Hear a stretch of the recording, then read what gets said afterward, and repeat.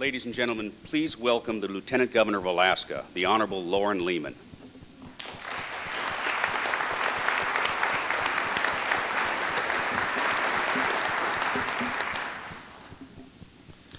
Thank you, John.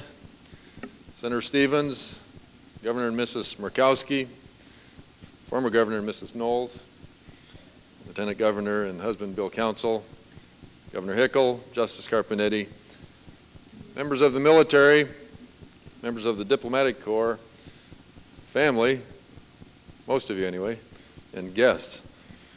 This is the 6th time I've taken the state oath of office, and it's the only time that I've arrived in Juneau 1 hour before I was to take it. But today I feel the same swirl of emotion, perhaps even more, than I did 14 years ago when I walked up the steps of the Capitol and became a member of the Alaska House. It is both euphoric and humbling to become your Lieutenant Governor today.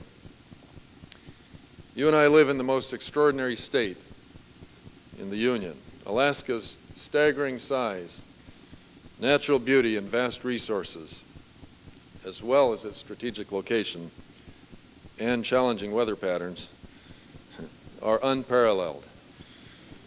But even though our natural resources are the envy of the nation, they pale in comparison to our richest resource, the people of Alaska. Most crucial to our state's success is not the latest social program from Washington or Juneau, or even high oil prices. Success rests squarely on the shoulders of individual Alaskans taking responsibility. How we value one another, especially the most vulnerable among us, is a measure of that responsibility.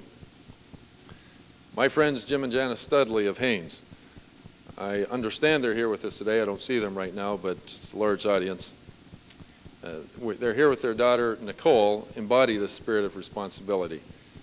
Nicole has a disability and needs a lot of care.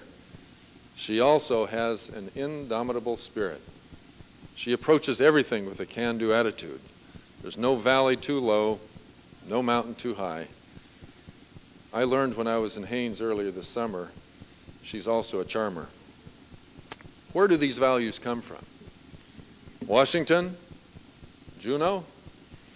No, they come from ordinary Alaskans, like my parents, Nick and Marion Leman, who are here today. They taught my brothers and me the values of honesty, persistence, and hard work, and that all people deserve respect. Thank you, Mom and Dad.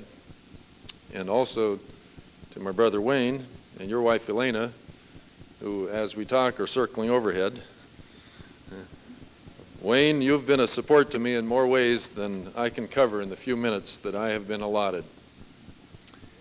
Your work in preserving the record of our family's Russian Aleutic heritage back to the establishment of the Russian America colony on Kodiak more than 200 years ago is an inspiration to our entire extended family.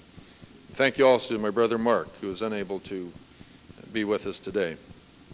These values come from dedicated teachers in Ninilchik, like Miles Coverdale, who nearly 4 decades ago taught me the Alaska Constitution, article by article. He was excited about its vibrancy. And Bob Palmer, who 3 years later showed me by example that I too could become a legislator. Although neither is able to join us here today, 2 of their former colleagues were planning to be here. I understand that one was not able to make it. I don't know about the other, but thank you, Frank Miller, for inspiring me to explore science and mathematics. You made it fun. And thank you, Emma McCune, for teaching me government and Alaska history and believing that a student from Ninilchik could really compete with students from the larger schools in our state. The trip to Washington, D.C. was memorable. I especially thank my wife, Carolyn, and our children, Joseph, Rachel, and Nicole, for their sacrifices and support.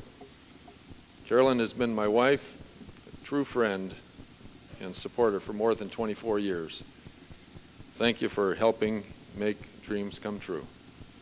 I love you. You have incredible patience to put up with me. And Joseph, I know you've tried your best to get here.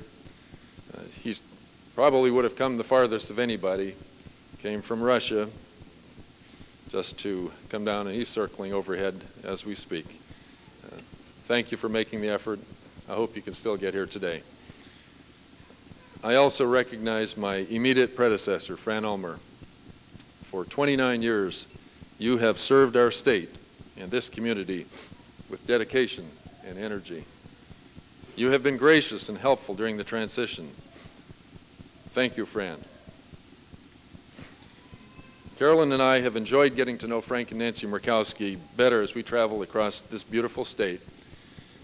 They are committed to building a better Alaska, and we are delighted to serve with them.